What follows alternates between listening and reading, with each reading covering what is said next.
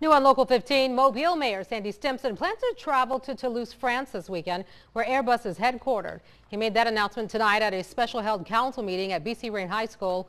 Stimpson leaves this Saturday and will be abroad for 1 week. Stimpson says he'll take a tour of the Airbus facilities. He's traveling with a delegation from the University of South Alabama, where he serves as a board trustee. Stimpson says he will be meeting with people in research and development at Airbus. It's really about the University of South Alabama partnering with Airbus, and really the details will be worked out about what are the things that we're partnering on. And so those are the things that will be discussed. Mayor Stimpson says the university is paying for his trip. U.S. President Dr. Tony Waldrop is also attending.